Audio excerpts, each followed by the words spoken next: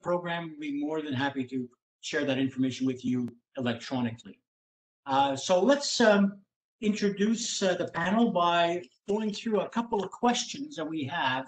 I'll address the questions to individual panelists and see how we can start the conversation going on Atlantic Canada. So Gavin, international tourists to Atlantic Canada represent only 5% of the total international tourists to Canada. Doesn't seem like a big number, but what is the challenge really to increasing that level of tourism into Atlantic Canada? Thank you, John. Good afternoon. Good morning. Thank you very much for this invitation. Greetings from the other side of the Atlantic here today in Lisbon, Portugal. John, I looked at some research about Canada in 2019. Obviously, 2020, forget it. We all know what's been happening there. And from Canada statistics, there was about 22 million international tourists visited Canada. It's been growing around 5% year on year. US represented around 15 million. UK was the biggest, rest of the world, followed by France. Out of that 22 million, you had around 1.5 million in the region of the Atlantic Canada, hence around 5-6% only. Now, why? And I think it's a very important question, because what is it about the other 2/3 of the market that is not appearing in this region? Is it connectivity? I mean, obviously, Halifax has flights coming in, London, Paris, Dublin, Condor from Frankfurt, in the past Air Canada into St. John's. So there has been connections. Now, are they seasonal? So you're really working a couple of months of the summer. Obviously, you've got major connections into Montreal and Toronto, and does that then detract people from visiting Atlantic Canada? How do you try to spin existing lift into the hubs and bring them over into this part of the region? Or do we start to think about how do we reconnect direct connectivity as the pandemic starts to unfold? The industry is changing dramatically. The hardware on aircraft, the MAX, the A321 long ranges, etc. Could these provide great opportunities to increase that 5% of the Canadian international tourism? Because it seems low, as you rightly said. And of course, what is the attractions of the other parts of Canada that are benefiting, and what's not Atlantic Canada delivering to turn potential lift into tourism? I mean, I was just interesting this week. I saw the American Travel Agency Association, the Automobile Association, they call it AAA, in their spring magazine.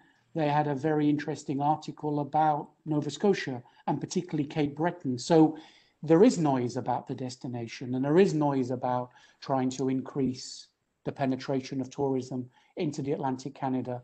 And how do we then try to instill connectivity to support that? So I think as a learning to straight away, yes, the numbers seem a little bit low compared to the other parts. The connections are there in some way, but how do we try and bring further connections beyond Halifax, as an example? So I think we'll come back a little bit more and discuss that in detail, particularly on the European project. But I think generally at the moment, there does seem to be a slight worry about why is this region with so few international tourists. Even if you take the US, I think 87% of the tourists to the Atlantic Canada are from the US, but the US is only representing 8% of total US to Canada. So even it's 5% of the global Canadian tourism, it's only 8% from your neighbor. So, and there the opportunities must be even greater than bringing flights across the Atlantic. So I know Michael picked that up a little bit in terms of the local knowledge. So I think, it's kind of, we've got to think the past, but look forward. And of course, this is about changing the vision. So let's put the negative aside and let's look at where the opportunities are, because 5% is too few, and we can push that a lot higher. Thank you. Thank you, sir. Mike, you want to comment or Renee? Mike? Yes, absolutely. Yep, I have something to mention here. And there's a very good point here. When we look at network planning and accessibility and connectivity into the region, we should ask ourselves, who's laying out the strategy of connectivity for the 4 provinces for Atlantic Canada? Is it the airlines, or is it a joint effort between a strategic plan by the provinces to be able to connect the provinces to that potential tourist in a more seamless way? And I'll go back to the fact that most of the connectivity we have into the region comes from our own Canadian airliners and using a hub and spoke system. When Gavin mentioned about the US, back in the early 2000s and mid 2000s, we had more lift in Atlantic Canada by US regional providers. We had more nonstop. So something I want to leave here as a pending or a thought or an idea for everybody is the fact that we're talking about inbound tourism, whether it's domestic or whether it's transborder or international.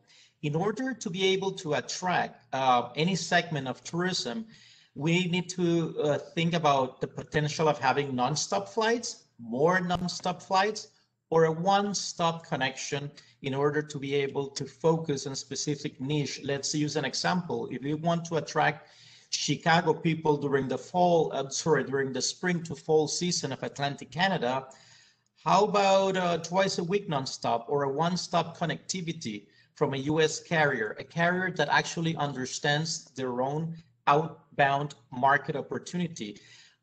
Carriers from overseas have better capabilities and more knowledge to send customers in the outbound. As Canadian carriers or as local carriers and anywhere in the world, we become very professional in outbound from our own country, but we not necessarily have the best expertise for inbound. And that's a statement that I leave out there, and I'll pass it back to you. Thank you very much, Mike. I appreciate it. I think the next question I'm going to direct it to Renee, talking about regional airports and the regional airport marketing strategy. When trying to approach the airlines, what are the key elements of a successful airport marketing presentation that Atlantic Canada airports use? Renee? Yep. Thank you very much for the opportunity again and to participate in this session. I mean, first, we need to define and I mean, there is one way to work together, and that is to first define and pitch those local market selling points, including demographics and area economics strength, and all that. Secondly, you will have to look at to present a detailed overview of the market in terms of current services, traffic potential, traffic growth, and what kind of airlines, market share, they have. Third, you will have to describe what is the strategic fit with the targeted airline network in terms of market size and growth, what is the opportunity, and what is the gap versus the current services. Fourth, you will have to look as well into demand forecasting, or what would be the expected in terms of passenger and cargo traffic related to airline service development, including even route P&L. You have to go down to that detail. And fifth, obviously, there's going to be a risk-sharing strategy. For example, route incentives, can move a route higher in the airline agenda in their flight planning department for when they're doing their evaluation. I mean, talking about these incentives are key for airlines these days, and they can take many forms, such as seat guarantees, fees per inbound capacity, local marketing support, airport fee discounts, and other unilateral or collaborative, way of working.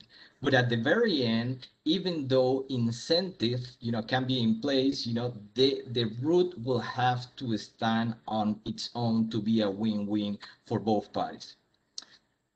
I mean, in a nutshell, if you are looking some sort of like a map of some sort of a chart in how to to draw these, you will have to do a market assessment. That market assessment will include catchment area, market size, potential, passenger mix, etc. You will have to do a route analysis that will include what is the contribution of that route of that route to that specific airline's network. You will have to look into load factors, aircraft type, frequencies, market share, etc. You will have to put a business case as well, and then you will have to look into the route incentive and what are those cost offsetter, as I described before. So, airlines, can potentially move your destination, your route, up, to the top 20, to the top 10 ones that they might be looking at further in detail. So perhaps, one thing is that, how much the market can generate in traffic, at what fare or at what yields, and how low enough cost they could operate that route.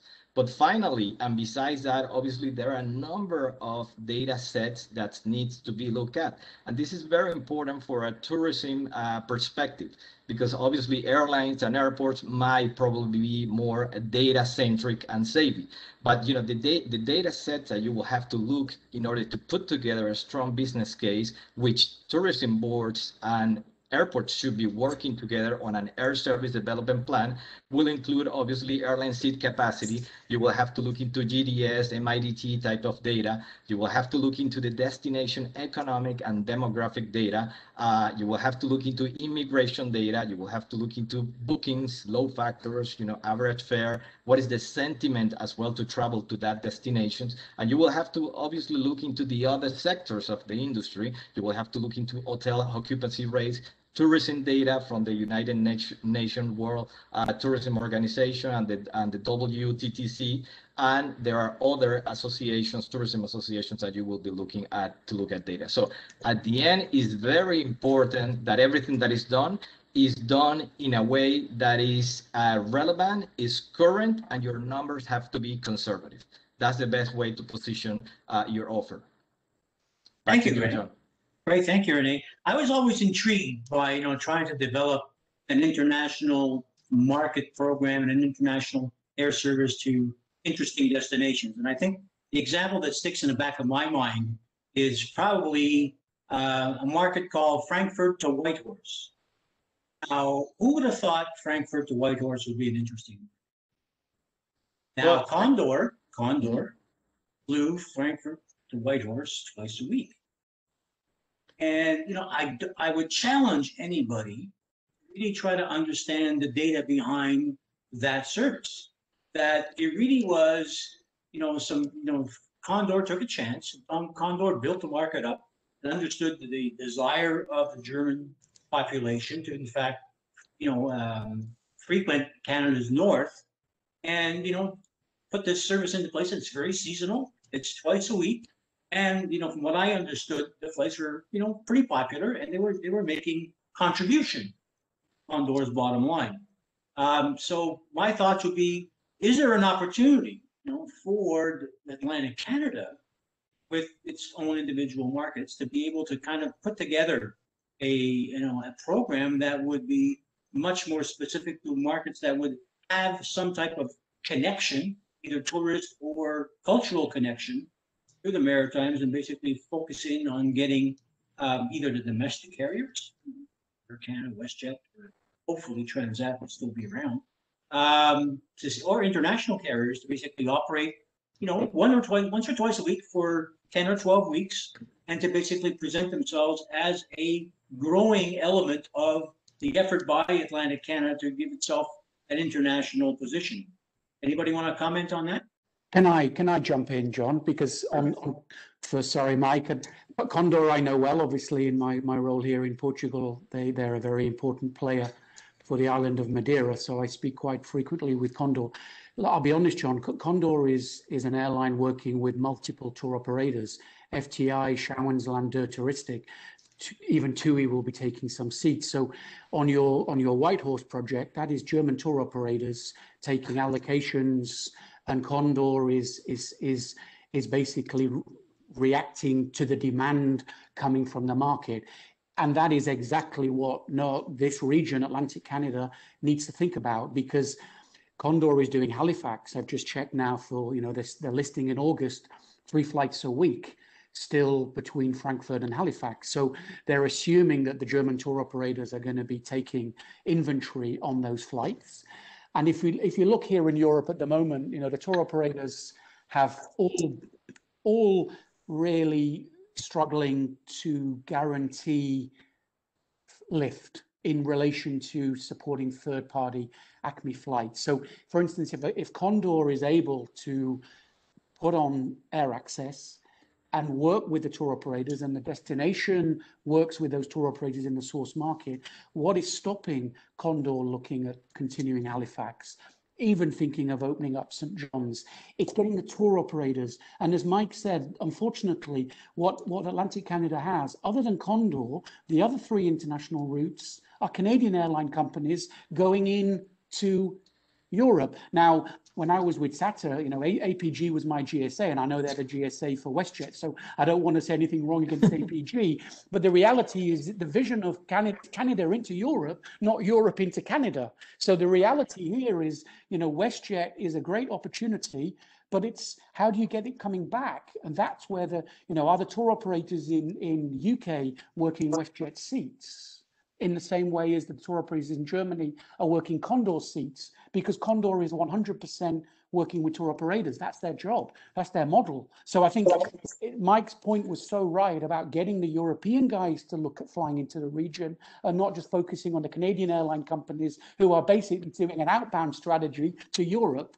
You want an inbound strategy to the destination. People like Jet2, which is an airline in the UK, now Jet2 Holidays, they have 757s. They could reach Nova Scotia. Is somebody talking to Jet2 Holidays in Leeds about programming up a destination? You know, you're not going to get Ryanair or EasyJet going into the region. The 737s and the A320s are not going to do it. But anybody would. And what about Transat? I mean, Transat has this Project Canadian Affair in the UK. Could Transat do something the other way to put people back into the region? So Mike's point is really valid, and what Condor has been able to do is really work the trade, and it's the trade that can then create the demand and not just focus on incentivizing supply. Nothing wrong paying an airline, but there's nothing worse than an airline coming with empty seats. We need demand generation. So sorry, Mike, if I jumped in, but the Condor is a really good project to think about and mirroring that into some of the other European destinations. Mike, go ahead. Yes, just very briefly and in support of this conversation here, and I'm very disruptive. So I don't like the 80-20. I don't like the 80-20 concept. Oh, we've been doing this for 20 years. We've been doing this for 30 years. And in the conversation, we just talk about Britain, England, and France. We've been bringing customers from the same locations. Throughout the years, we bring customers and inbound tourism from some 10 top destinations where Destination Canada has representation or a tourism inbound. Let's go back to storytelling. We're in 2021. Canada and Atlantic Canada is a story. Who are we going to tell that story? So if you're following aviation recently and what's happening, a lot of airlines are suffering, governments are stepping in, but there's also a lot of fresh money going into new startups all over the world. So let's just use Europe for the sake of it and the fact that it's close to Atlantic Canada. There's right now 3 companies, 3 tour operators in Spain, but we have never done anything to bring Spaniards, which is a 5-hour flight into Atlantic Canada. Let's look at Portugal, where my friend Gavin is. And to my friends in Africa who are participating, or the Middle East, in this conversation. So we are in a pivotal time of aviation and tourism. Corporate travel might be down 20 or 40% in the next 5 years, according to some estimates. More people will be traveling for tourism, for leisure, looking for nature. Take a look what's happening in the US with the 3 big carriers right now. They have repositioned their aircrafts from their hub and spoke model to a P2P, point-to-point service, right now positioning the aircrafts during the pandemic. Could that be a trend towards the future? Could we open up to look at different ways of doing things? That's my question. I think that, thank you, Mike. I think that question is going to be one of, understanding, is there a need to look at potentially consolidating, the hubs or the point-to-points that we have in the Maritimes, and to basically kind of focus in on 1, 2, or 3 locations, airports that would have, one, the capacity, the capability, and would have the infrastructure to distribute inbound traffic to a variety of locations within Atlantic Canada. So if somebody decides to operate a service into St. John's or Deer Lake or Gander, and then you want to move traffic to Moncton or Fredericton, that could be a challenge. And the question is, how would you do that? So, or would you bring direct flights into Moncton or Fredericton from, let's say, Frankfurt or Madrid or Zurich? And I think that, those are the types of questions that, we think need to be answered. And do we deal with the airlines? Do we deal with the tour operators? Do we deal with the consolidators to try to, raise those opportunities and try to build, potential for new city pairs that, probably are sitting in the back of people's minds? We really haven't done any effort to kind of convince the airline, basically take a chance on those markets and see what they can do. Yeah, if I can add a bit as well, I mean, consequently, I believe the region should be thinking about niche-focused, remote, and open-air products. You have the case that there was a news this week that an airline called Air Saint-Pierre will start 737-700 flights between Paris and Saint-Pierre and Miquelon. Guess what? That region is only about 93 square kilometers, and only 6,000 people live in there. So they're planning to launch twice per week flight between those two locations. So again, I think the region needs to sort of rethink what they should be doing. There is no better time than today to basically look at a business from top down, bottom down, and think about what else can be done and how can we attract more traffic to a region that has, beautiful sceneries, and it have a lot of potential in terms of social distancing, community-based travel, experiential travel. So the opportunity is there. The problem is, how do we put all this together in a way that we work with the federal government, the local government, the tourism office is the official one, the local one, the airport, the airlines, and the entire end-to-end travel industry. So if they're able to do that today, they will be in a much better position to target those specific segments and stimulate the market in advance before, after, hopefully, travel restrictions are lifted. And I think, it's very much about trying to reposition. Look at this, as Renee said, it's the destination. It's all about trying to say it's an alternative Canada. You've got 22 million visitors and only 1 million are going. So why are the other 21 million not visiting? And if you look at Spain, many years ago, they had a fantastic campaign. Everybody was going to Malaga. Everybody was going to Alicante, Benidorm. Nobody went to the top of Spain. And they came up with a campaign called España Verde, Green Spain. And it was so successful in repositioning. Don't think about Spain just because of its beach or because of the winter sun. The north of Spain is unique. And that España Verde was one of the most successful campaigns in Europe. How can Atlantic Canada do a similar concept, the alternative Canada, that tries to bring something that isn't linked to Toronto or Vancouver or the Rockies, that most people are probably on Niagara Falls? It's about trying to think again. As Rennie was saying, it's a canvas, as Miguel likes to say, paint the picture. Yeah, Yes. I think that's a very good pitch. Thinking green, open space, some sort of like tour activities. We're talking about biking, walking, bird watching, whale watching. So the opportunity is really there for the region to basically open up and target all these potential segments. I mean, another thing could be, key tours where, such as, cooking real Atlantic Canadian region food, with local communities, and I'll be talking about these segmentations and stimulation down the line, but basically align with Gavin is saying and Mike is saying as well.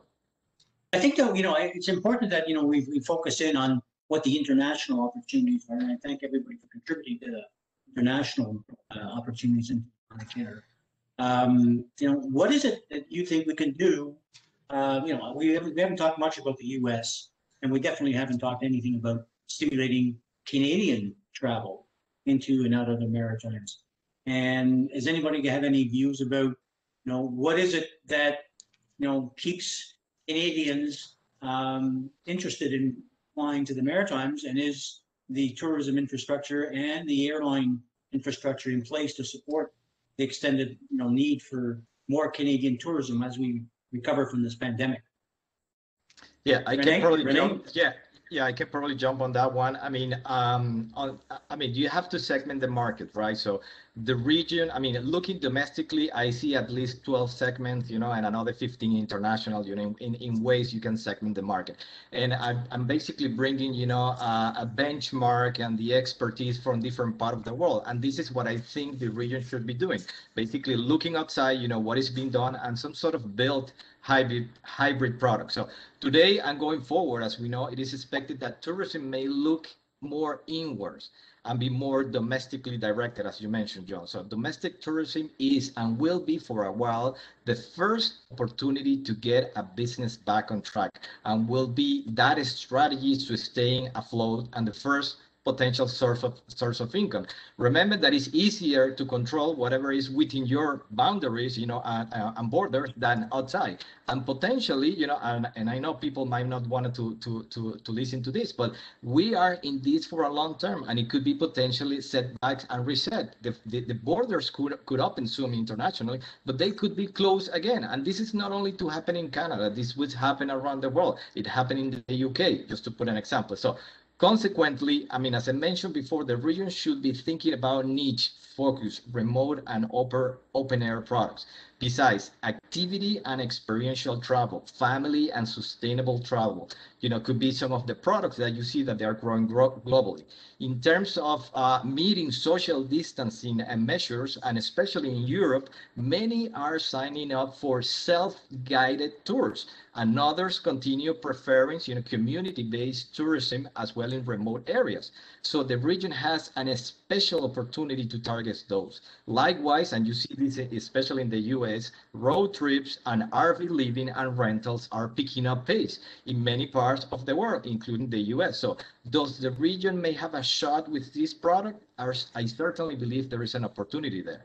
Besides, think on key tours such as, as I mentioned before, cooking, real Atlantic, Canada region food with a local community.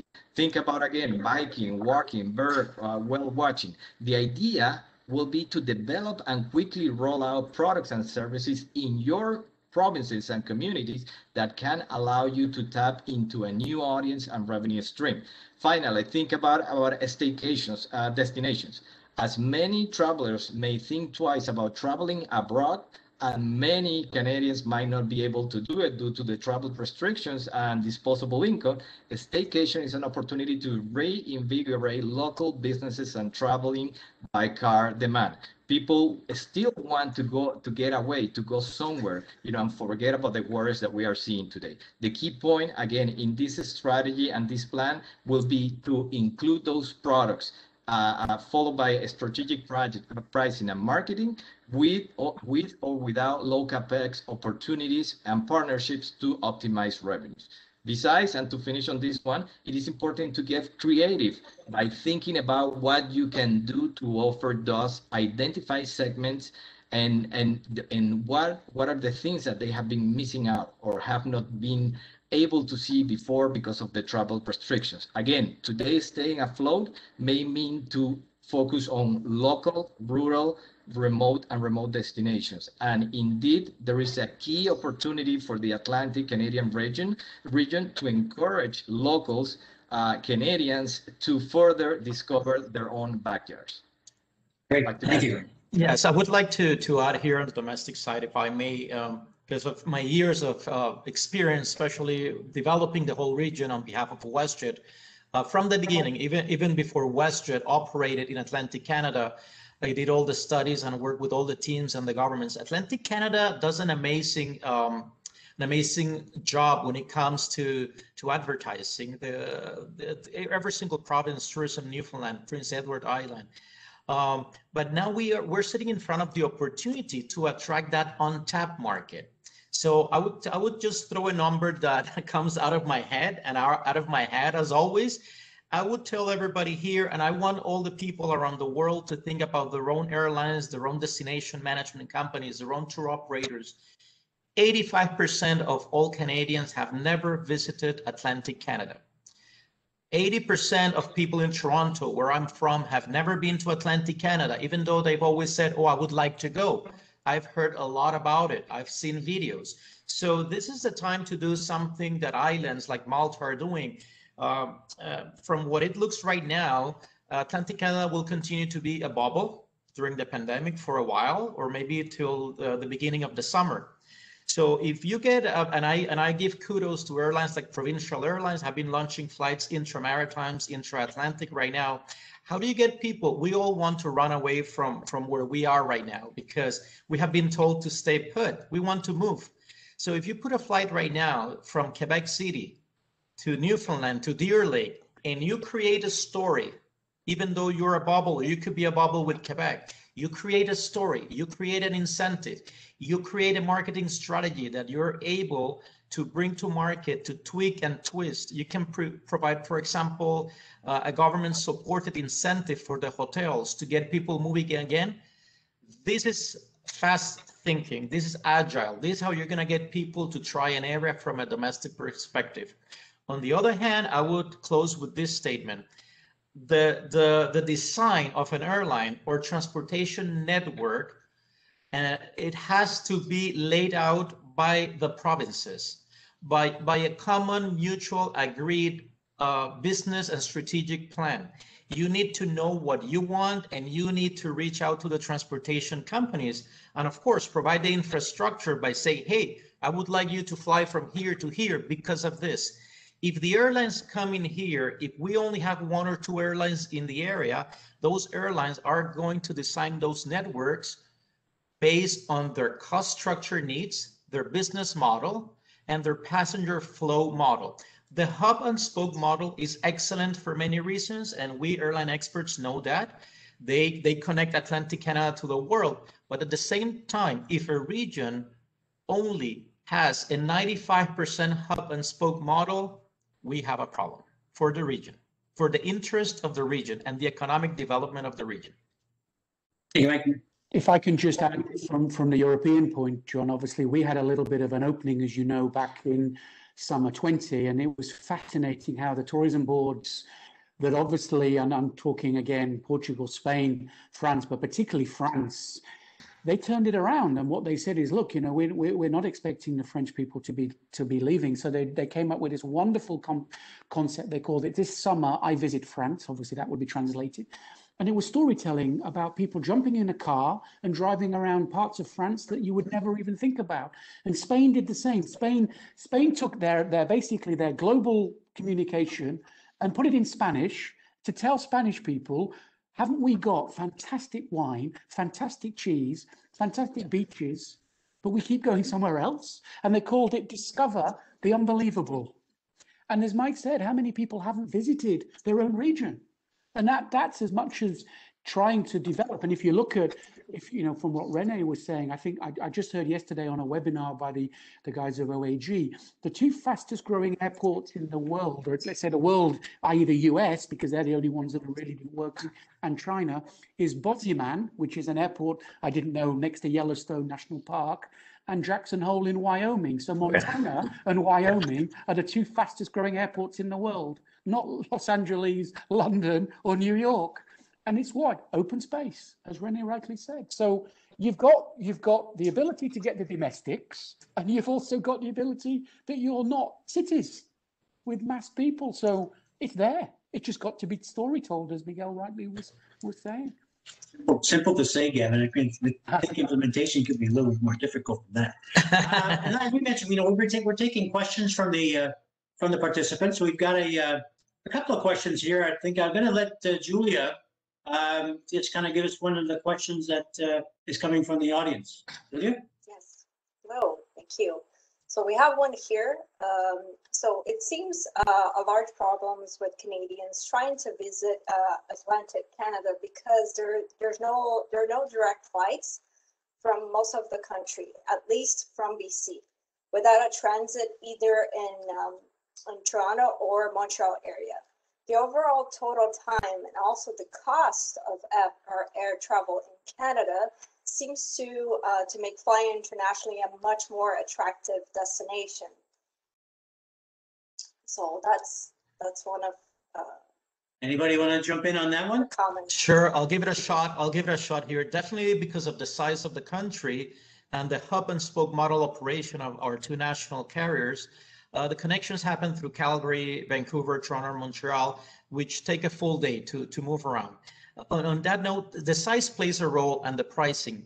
But now, and let's look at the pandemic right now and the situation of the airlines right now. I'm sure any of the narrow body 737 or A320 operators in Canada would be happy to get some revenue moving Canadians around the country. Let's put this scenario here.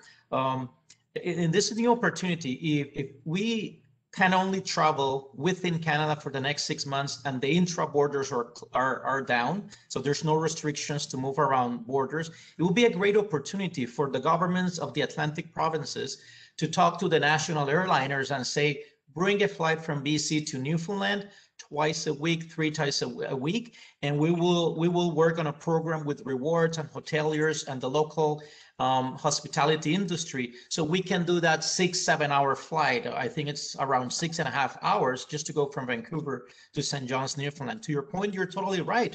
It's a fairly long distance, and the economics of a long haul flight require the economics. So, but if the government and the airlines for the next six months build those city pairs just to get Canadians moving around and trying their own country, we have a business case. Kevin? Would there be an opportunity now that Air Canada is going to be financially assisted? Would it be an opportunity so that kind of trips, are incentivized, are pushed without bypassing, the hub and spoke system? That could be an opportunity. And again, to your point, Mike, as well, I have flown to the Arctic to the Arctic North, and again, how many Canadians have ever been in the Arctic North? Not that many. I mean, it's very expensive to fly there. There is not even enough competition potentially to be there. It is expensive to operate in those scenarios. But I think through the financial assistance package, hopefully this is going to incentivize part of these open air green areas, activity and flying that we're seeing in the US by the US carriers, but it's going to be pushed now by the government. Hopefully, what I would like not to see is that those small carriers, regional carriers, besides Air Canada and WestJet, that they were planning to launch operations, in June, in May, in this region. Hopefully, they will not retract, because now there is going to be obviously more competition, which is going to be economically or financially assisted. So that will be, hopefully that won't happen, and we see more of that open green air type of flying going to the region. Kevin, any comment? Yeah, I mean, if you look south, John, if you look at two ultra low cost businesses that were developed, Sun Country Airlines and Allegiant, they were backed by the private sector of hotels and industries. Okay, Allegiant, yes, it's Las Vegas, so I'm not saying that Atlantic Canada has the type of business that Las Vegas brings, but the mentality was, look, we don't just want to be another low cost airline like Frontier that we're going to fight against. No, we need a different vision. We need to be an airline that's also a tour operator and a leisure. And we're not doing Denver, New York 3 times a day like a Southwest or Frontier. No, we're going to do Jackson Hole to Cincinnati twice a week. And, this kind of, is that not what Flair was trying to do? Or can somebody, what can Flair do to try and bring in this ULCC model that tries to expand the projects, opens up different potential, works with a tour operator, creates an in-house tour operator, gets the hotels involved. We have in the Canary Islands, there's a project just starting now, Canarian Airways. Why is Canarian Airways being developed? Because the hoteliers don't believe that the airlines are bringing enough business to the destination. So the hoteliers have got together with a regional tourism board to create an airline. Now that can be expensive. It's politics with an airline. We know that may not work, but the mentality is sometimes we've got to think differently. And what Sun Country and Allegiant were trying to do was not go in and compete with Frontier and Southwest on point-to-point low cost, but provide a low-cost opportunity, bundle it up with packages with hotels and attractions. And could that be a way to bring people from the west to the east to support this 6-hour vision? It's again all about trying to think a bit differently about what we have and what could come in and how the privates get involved in this as well. And I think that's a very good point. I think, the question is going to be one, you can look at this market and basically say, bring in the traffic and we'll be able to support, the accommodation of that traffic. The question is, have we got really an integrated approach to looking at, providing air services and accommodation services in Atlantic Canada? Do we really have an integrated approach that the airlines talk to the tourism agencies and talk to the hotels, talk to the tour operators, talk to the surface transportation groups to make sure that whatever we do bring in, however we decide to bring them in by air with whatever carrier, is that we do have the infrastructure in place to, in fact, accommodate and offer, the level of accommodation that we're basically looking at offering to these international visitors or Canadian visitors. And I think, I always remember my lobster dinners on North Rustico in PEI, where, the family, my mom and dad and four kids, we basically were in a hotel in downtown Charlottetown because we couldn't find a hotel room close to North Rustico, and it really was, and that was many years ago. But it really, that stuck in my mind, saying that the infrastructure that's in place to accommodate, if we decide to fly, 3 or 4 times a week, a 787 from Paris to Moncton or Paris to Charlottetown, is the infrastructure in that community and those communities around it able to support the level of demand that we're being created by bringing those operations in there? So rather than just throwing capacity, it has to be a negotiated level of capacity that the infrastructure is able to support. And I think we just can't let the door go wide open. There's got to be a coordinated, integrated, and limited development of the product.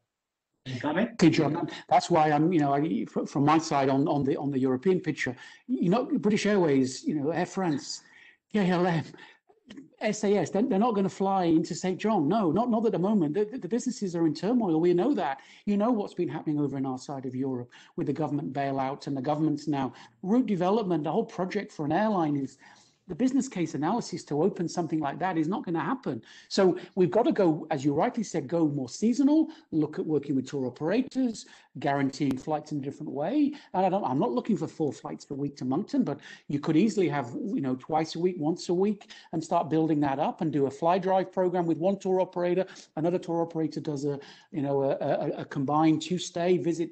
And, this is all about bringing the trade to the table and opening up that discussion.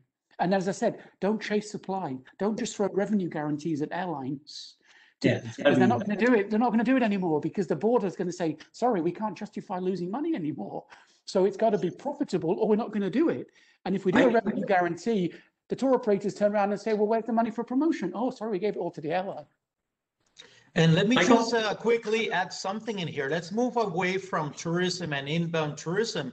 And I invite everybody to think about human behavior, our personal behavior, our mental health, our way of living as consequence of COVID. So for those international attendees in other countries of the world that are not extremely familiar with Canada, our population lives in 4 cities, mainly. 85% of our population. I like that 85%. I don't know if I'm right or no, but please quote me or send me a note after this event. I'm totally fine with that. But we have trouble keeping the population staying in certain provinces and gorgeous areas in Canada. So as part of economic development, we need our populations, people to move to those areas. Throughout the years, we have tried, a lot of Torontonians, to move to Atlantic Canada. I'm a Toronto person. No, I won't move to Atlantic Canada. It's too far, or it's here, or it's that. But today, and I'm just using a personal example, I'm thinking about selling my house in Toronto and buy a place in Prince Edward Island. I'm heavily thinking about it. On that note, this is an opportunity to also attract those people who can now work remote, move to all of their different areas. They want to change their lifestyle. And this is economic development.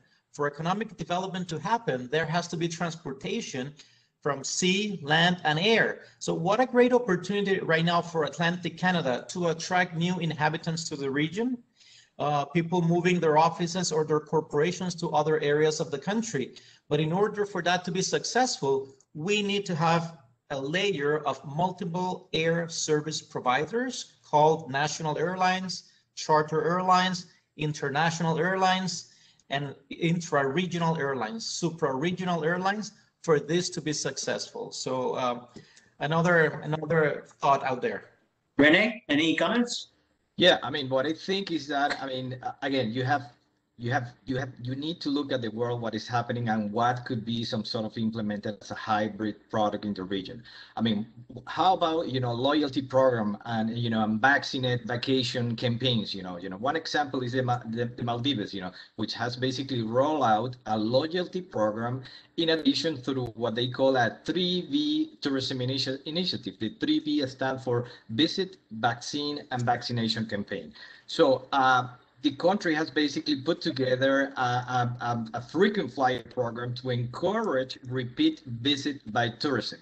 This is a key and a joint initiative between the Maldives Immigration, the Ministry of Tourism, the Maldives Marketing Arm, and even the airport got involved in this one. So it's similar to a loyalty program for the ones that airlines and airport have. So can something like this be developed as an own reward and loyalty program in the region? Potentially, yes. I mean, can additional points based on the number of visit done be awarded for visitors to celebrate special occasions, such as birthday, weddings, or even border crossing, when the restrictions are lifted. I mean, another one that we have to consider is that today the largest city pair in the world in terms of capacity, seat capacity or capacity put in the market is between the US and Mexico. And why is that? Because basically that is favoring, I mean, both the US and the Mexican carriers are expecting to continue and strategically to increase that number of seat supplies because there is an issue about vaccination logistics in Latin America. Not only that, many countries today in Latin America are flying to the US to be vaccinated. I mean, what can this happen? Some sort of to combine some sort of like a vacation vaccination campaign in the Atlantic region? Potentially, yes. I mean, obviously the vaccination program in Canada needs to be rolled out, stronger than the one that is going today for hopefully this to happen. But this trend is expected to continue, and airline seat capacity is expected to reach pre-pandemic level between the US and Mexico by this June. So is this an opportunity that can be further explored in the region? Potentially, yes. And Latin Americans will continue flying to the US to get free shots, free vaccines, because we have many issues in that region regarding logistic and vaccination. And only about 33% of the population in Chile has received just only one shot, and the one following is Brazil with only 5%. So this is an opportunity to target Latin America into Canada, into the Atlantic region, Canadian region as well. Great. Julia, we have any more questions coming from the floor? Yes, we do. So one of our attendees believes that there's a lot of Canadians who are still concerned with the provincial and federal restrictions regarding COVID-19. So what's your answer to this? I can jump in if you want. Yeah, I can jump in. I mean, obviously, as I mentioned before, in the next perhaps 2 to 3 years, traveling is going to be looking more inward and more domestics. So one of the things the government and the federal government and the province could do about this is they need to rethink how to stimulate demand. And I observed a number of ways that this can be done. One of the things is about a tourism voucher program. For example, if you look in countries like Poland, Croatia, Slovenia, Singapore, and even Argentina, they have already adopted a framework to stimulate demand. They have launched a national voucher system to encourage citizens of these countries to take domestic overnight trips, eat at a restaurant or exchange the voucher for other tourism-related activities. This is something that I encourage the Atlantic Canadian region to consider. Another one is the Advanced Purchase Credit Program, which is another strategy where buyers receive a credit equivalent of up to for example, 50% of their purchase made to spend across the tourism sector. Another strategy is gift certificates and early bird promotions should be considered. Furthermore, you have to look into the hygiene and cleaning certification. And in that case, for example, the Tourism of Portugal created a clean and a safe certificate that recognize companies in the tourism sector that comply with the minimum hygiene and cleaning requirement for the prevention and control of COVID-19. It was developed in conjunction with the Portuguese health department. And this is very important. And why? Because, you know, there is, if you're trying to forecast demand today, there are more than 40 variables impacting demand today. And guess what? One of the ones that is the most uncontrollable ones is the fears and anxieties to travel. Therefore, the end-to-end travel chain from airports, airlines, official and local tourism governments, the private sectors, hotels, restaurants, etc., need to work together to identify and diminish those fears and anxieties. In addition, you will have partnerships and alliances. It's another way to stimulate strategy, and that will comes in the private sector, especially when many businesses need to preserve liquidity and contain costs today. Another strategy will be establishing long weekends or moving national holidays close to a weekend, either a Friday or a Monday, to incentivize domestic travel within a country. For example, Costa Rica approved a law to move all the holidays in 2020 and 2021 to Mondays in order for Costa Ricans to enjoy long weekends, to travel domestically, extend their stay at hotels, and contribute to the recovery of the economy.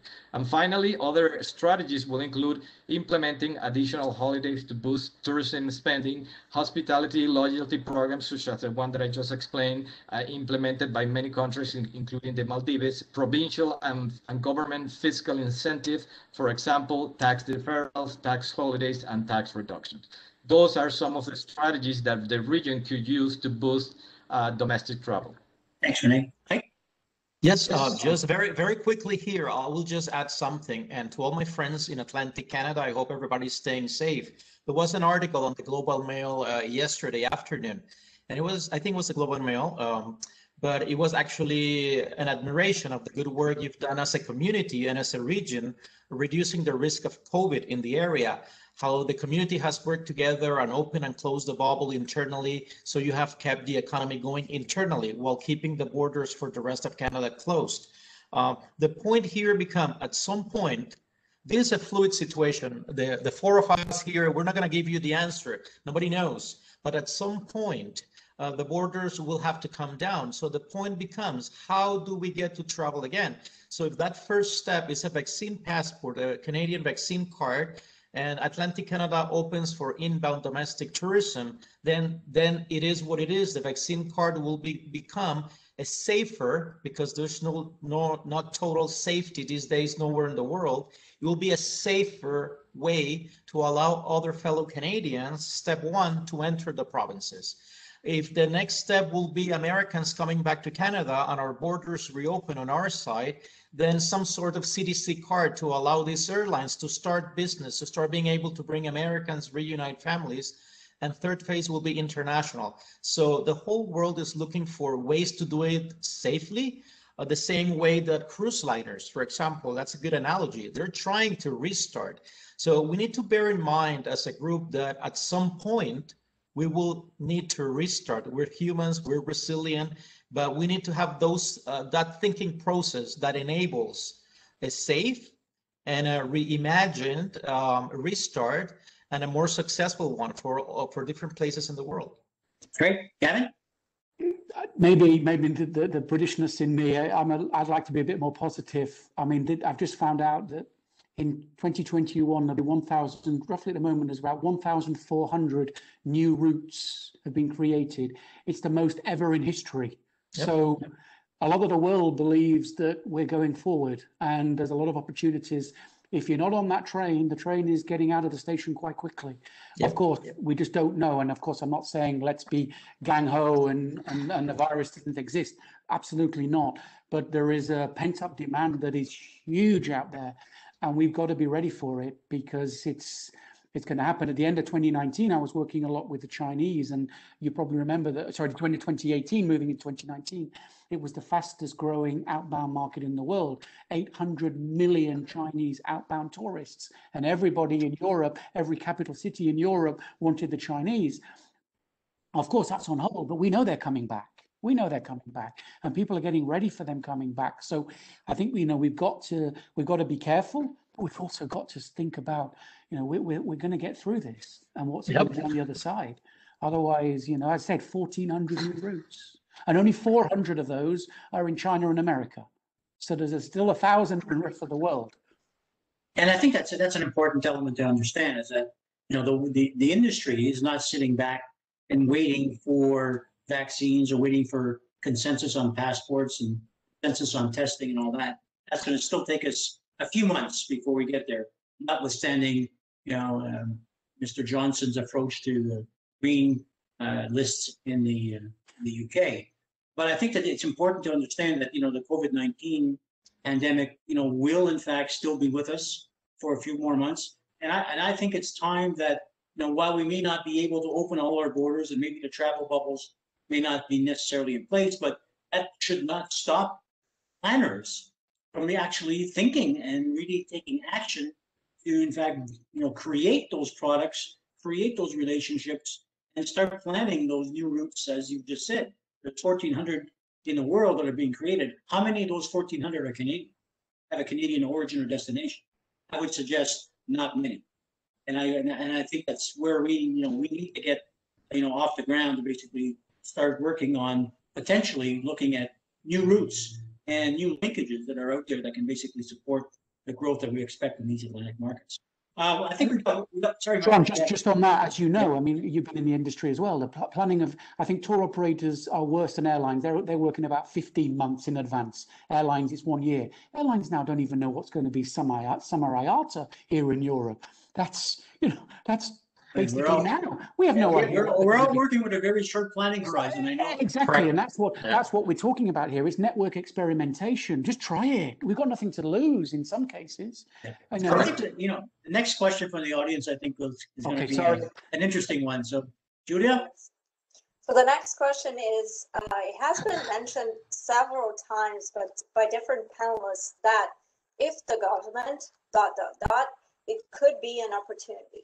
Is this a code for there's only an opportunity if government subsidize new air service between regions? No, I may take the first shot here if you don't mind.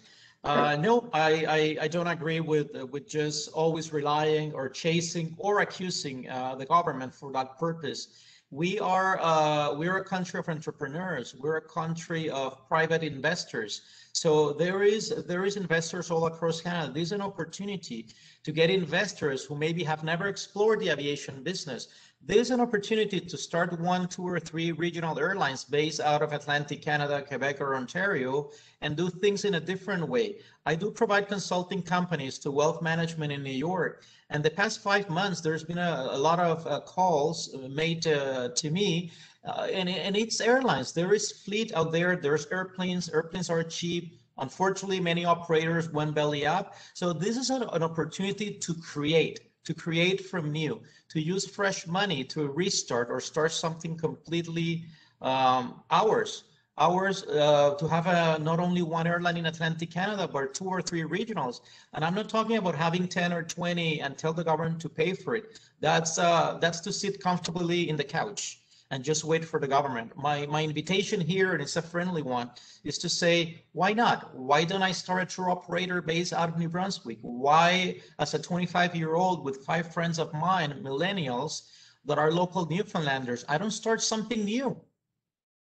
And I just escalate, elevate, and advance a new business. That would make sense.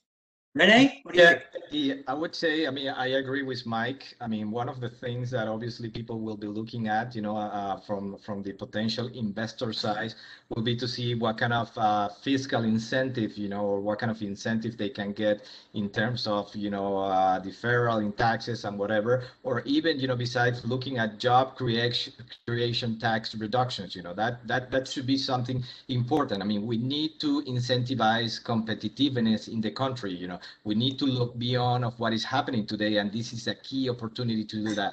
So I would say if you can align that entrepreneurial mindset with key fiscal incentive, it's going to be an easier way to push that innovation and that execution. I mean, we read last week, there is another carrier planning to open at Bishop International Airport, flying Dash 400 from that airport to the US, and basically targeting premium passenger segment.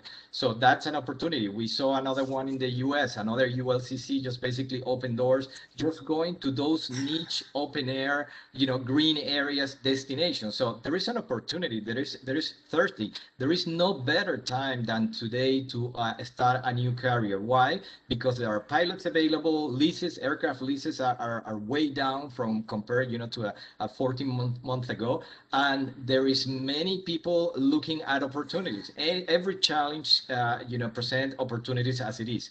So you will see more traction in new startups coming out of the market, basically as full service carriers are retrenching to their hubs. They are basically restructuring their business, and this opened the door for a small niche regional low cost some operators to basically open shop and take advantage of those opportunities. Kevin? John, yeah, I mean, I wrote an article recently where I've sat on both sides. I've been a CCO of an airline, so I've negotiated with airports, I've negotiated with tourism, and I'm the advisor to a tourism board. So I've had airlines come to me, and I wrote my article. If I remember going back to Roots events pre-pandemic, the first question an airline would ask is, how much money do you have? Post-pandemic, the first question an airline is, how can we work together to reduce risk? Why would I throw money at an airline? Sorry. Why incentivize supply? I need to incentivize demand. If demand is there, people will travel. If I'm just going to pay airlines to fly to fill an airport, it doesn't make sense. And I'm not going to mention an airline, but there's been a lot of that in the Caribbean, particularly with airlines coming from the UK and Germany. They've gone into the Caribbean islands on revenue guarantees, and the tour operators have turned around and said, well, where's the money for us? There's nothing left. We gave everything to the airline. We incentivized an airline to fly, but they didn't do any promotion because they're a scheduled airline. They're not a tour operator friendly airline. They're not working very well with allotments and commitments. So just putting money into aviation, it's short term. It's short term. You need a vision to work it up and build that vision together. And airlines today, it's about reduced risk, not how much money you have. It's smart investing. You got to invest in the right channel to make sure that you are in fact generating return for that investment. I think, and I'm just going to go back to the services and the Maritimes for a few minutes. Just talk about the events that happened this week in Ottawa with the financing deal that happened between Air Canada and the government, and commitment by Air Canada to reinstate regional routes that they had abandoned or suspended, I should say, over the last few months. And a significant number of those routes have been in Atlantic Canada.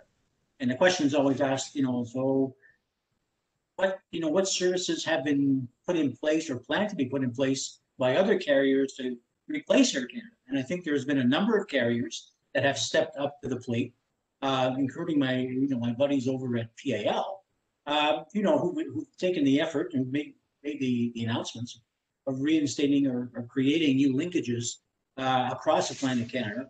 And now, the question is going to be asked of Air Canada and of the marketplace. Does Air Canada reinstate those services back into those markets to create the linkages that were suspended?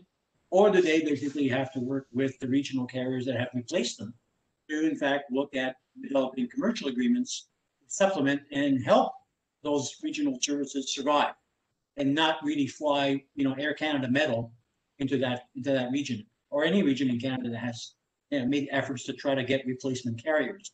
And I just want to throw that out to you in terms of your thoughts about, what should Air Canada, or how should Air Canada approach the reinstatement of some of these regional services. Rene or go ahead. Mike? Yeah, Mike, go first. Okay, great topic. And there's some news this morning in Quebec where a regional operator, Pascan, just announced an agreement with Air Canada, an independent operator. So this is a hot potato. And this is a hot potato because we love our national airlines. We need them. But the Canadian regional markets, the smaller cities in Canada, the Sudburys, the Deer Lake, the Gander, the Bathurst, New Brunswick, the Charlottetown, sometimes they're seasonal. It's very hard to make money in those markets, but we need to connect them to the global network. I think Minister Omar, from a transportation perspective, and the Trudeau government and our future governments, we need to understand that regional flying is the foundation of a successful Canada. And we should not allow to have exclusive agreements that actually create monopolies into a city pair, a region, or a duopoly. Because even duopolies in certain city pairs are not financially viable. The moment you have a duopoly or a monopoly in a city pair in Canada, there's no room for a competitor. And if there's no competition, there's no room for growth, for opportunity for the region, and the pricing goes through the roof. Somebody mentioned in the chat, it's more expensive to fly across Canada. Yes, it is. I did a very recent turnaround of an airline. I was doing a lot of revenue analysis. So what the Canadian government should do is encourage the creation of more regional airlines and force them to interline without exclusive commitments with the national carriers. That would enable a Flair, that would enable a Transat, that would enable a Transat to also connect traffic and create new city pairs, creating innovation and new connectivity. On that note, people say, yes, but the systems and the technology, that's not true. We're in 2021, and you can use all kind of third parties. And actually, without saying names, because this is not about marketing product, we have a great company in Canada, based out of Atlantic Canada, that enables distribution for airlines globally without entering all these exclusive agreements. So why not explore what we have and have 2-3 airlines regionals connect to the main national carriers, and they can negotiate their pricings and whatever, and the amount of how deep the relationship go. But interline versus exclusive relationships, the regional airlines need to control their destinies and their own revenues. Yeah, and I basically agree. I agree with that. I mean, interlining should be the way to go. We need to promote more competition, not less competition. I mean, Yes. if you want to benefit the customer, you need to have more choices. And again, I think the Canadian government should be helping through fiscal incentive to allow for further competition to come in. Because remember, everybody is willing to pitch in, to look into new opportunities and invest the money, but they don't want a lot of capacity to be dumped into them and basically have no business to go forward. So having an exclusivity agreement is not the best way to go. It should be opening the door for other players to come. And if Canada really, as a government, wants to have all this community to be served, they need to encourage more competition in the industry. But at the price of an Air Canada coming in and pushing out a regional carrier? No, I would say, interlining will be a great opportunity to do that. That will be the best way to go. And, through difficult fiscal incentive, the government could potentially encourage, entrepreneurship into new potential, business model to be having the country. Okay. Mike?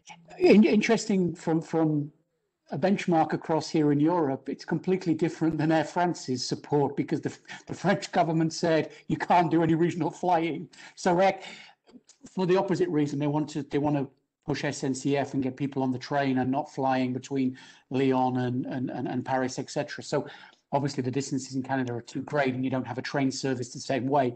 But the reality is that, of course, what you're doing is it's politics, isn't it? Because you're supporting the bailout or the loan to the national airline, but you've got to also then ask them to do something. And in this case is do things that help these regions, because obviously we're talking a little about inbound tourism, and that's not part of this wider project. Having flights between Air Canada into these regions is not for inbound tourism, as Mike rightly said at the start. That's not helping international inbound. It might help some domestic inbound, but I think it's, you know, it's inevitable that if a government's going to help the airline, they've got to have some sort of reason for that support. And in this way, they've said, okay, you have to go back and help regions on behalf of us as the federal government. You know, interesting to say Air France went the other way and said, yes, you can have this money, but don't fly regional. Mike? And I'll just, and I totally agree with that. And I'm just going to make a small joke in here. I see a couple of comments there going like, oh, Mike is being blunt. Let's be blunt. Let's not do the same we've done for the past 40 years. It's 2021. So we can do things in a different way. For those from other countries, just think about the following. Domestic travel in Canada, from the most eastern point to the most western point in Canada, it's a 7.5-hour nonstop flight. We're second in size, just after Russia in terms of size. Aviation is not a luxury in Canada. Aviation is not a privilege for some. Aviation, it's how Canada moves around. We are very far from, you cannot drive from Halifax to Vancouver to see your cousin. That would be like 10 days and stopping in 12 motels. So how we look at the future of aviation for Atlantic Canada is how we look at the future of aviation for the whole country. Yeah. And I think that, you know, you've all mentioned, you know, the role that the government, you know, could, should, might play in protecting regional services. And the question is going to be one of saying, how much government involvement, how much government influence should we now have in looking at, you know, protecting regional carriers and regional routes?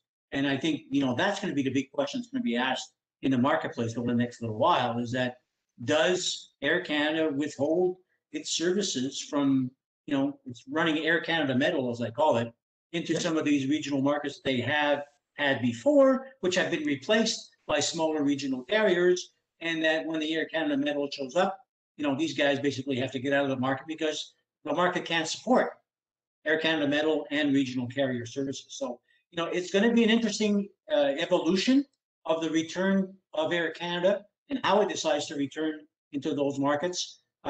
Exclusive interline agreements, interesting. And I think that's what they're doing with Air Pascan to serve Eastern Quebec. So the Îles-de-la-Madeleine and Gaspé, yeah, Gaspé, yep, and all of those places, it looks like Pascan is going to be the interline provider, you know, the sole interline provider for those services. So I'm not sure how they're going to deal with PAL in the Maritimes. That PAL now has stepped in and doing another bunch of services. It's still going to be exclusive, and I think our friends over at WestJet may not be as happy in terms of watching these exclusive agreements take place and make traffic flow on Air Canada again. So it's going to be an interesting battle to see how it's going to evolve. All right. Sorry. Last round of comments before we have to close it. Mike, any last comments? This is a time. This is a time to look at network from a different perspective. I did a couple of studies in 2019 in my previous role at a regional airline, and very proud to have worked with a great team, innovative professionals there. But there's an opportunity to create virtual regional airline networks that connect to each other, having a common reservation system that most of them have right now.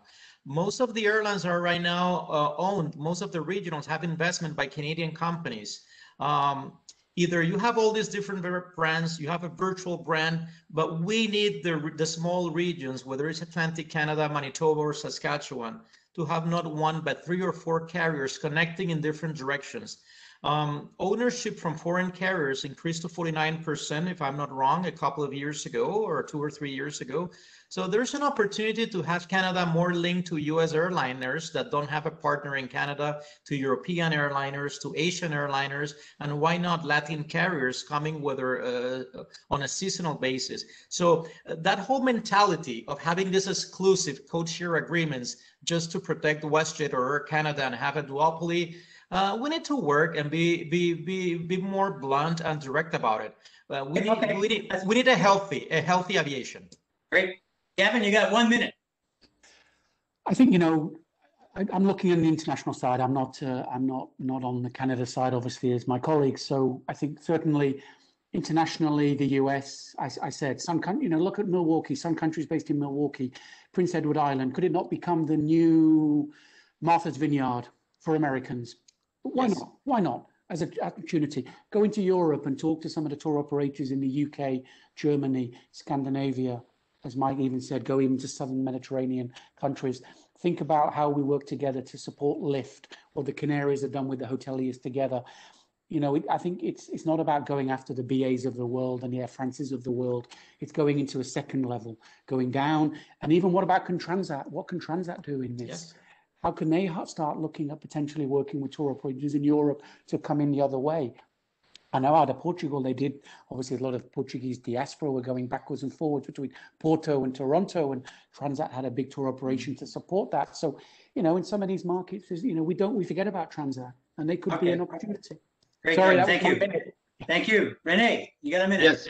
Thank you. So, talking about, the recovery and talking more about the tourism sector, obviously, even airlines, they have to expect what I call the 6R rule, and they need to work on those to strengthen their recovery. That will be, we're expecting many resets and setbacks. So you have to reset the business. You have to rethink the business. You have to right-size the business, and you will have to readjust it. And you have to plan for multiple efficient restart while you learn how the demand is behaving and how markets are coming online or not. Therefore, as well, and in order to boost demand, a bare minimum strategy should be in place, one that is focusing obviously on health and safety, besides high hygiene standard and protocols. But in order to positively boost sales, it also needs to focus on commercial boosters that diminish those fears to travel identified before. Besides those health-related messages, commercial boosters should include those like refund guarantees, waiving fees, date fees, and booking flexibility need to be in place, as they are key for customers to book travel. Therefore, waiving fees is not only a clever strategy for customers who need extra flexibility and peace of mind, but it also is a great attempt to boost public confidence, which we need today, is strengthen future bookings and sales. Great. Thank you, Renee. Well, gentlemen, it's been an interesting afternoon, evening for some, and I think that we've done a pretty good job of trying to understand and try to kind of lay out what a structure could look like for a restart in Atlantic Canada. So we've got lots of ideas, lots of challenges, and I just wanted to thank you one more time for participating, and just to make everybody feel comfortable that this will be a video that we'll be producing and sending out and posting over the next couple of days, so that you will have a chance to replay and to listen to some of these comments and some of these wonderful suggestions for the next little while. So before we let go, I just thought I'd spend a couple of minutes here just talk to you about why McGill is doing this work and trying to position the future of aviation.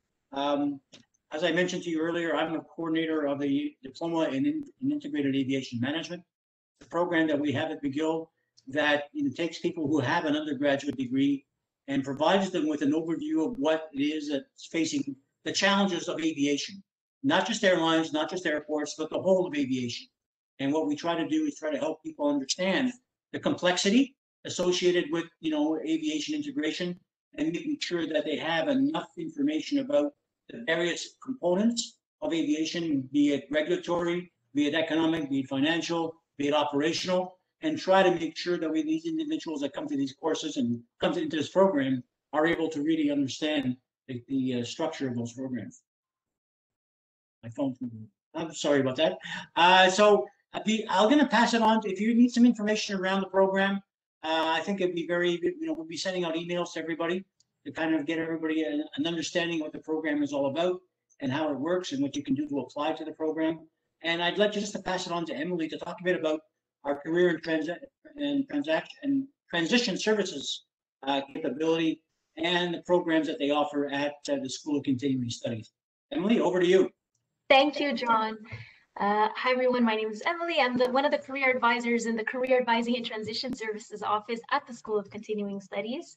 We call ourselves CATS for short.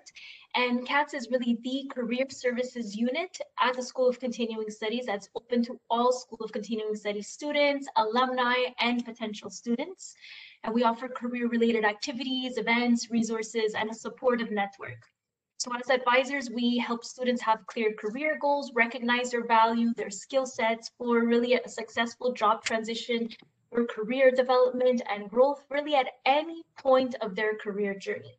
So our services include individual advising and coaching sessions where we talk about navigating the job markets, focusing on your specific profile, resume, cover letter, and all sorts of other topics. I'll just speed through it.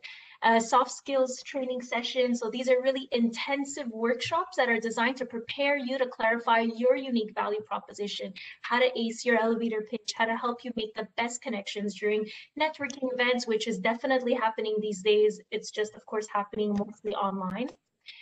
We have lots of community exchange through social media platforms, and I'll let you know how you can stay connected to us. We provide internships and strategic volunteering initiatives as well, virtual networking events. We have had a collaboration, we have now a collaboration with 10,000 Coffees, a data-driven networking and mentorship platform. So designed to connect mentees with mentors with similar interests. And we provide, we host platforms for recruitment events. We recently had Traffic Tech, Levio, and all sorts of other companies, as well as the Procurement Government of Canada.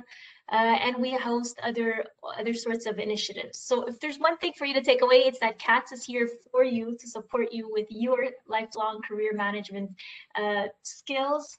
And we help you with the tools to really thrive in the labor market.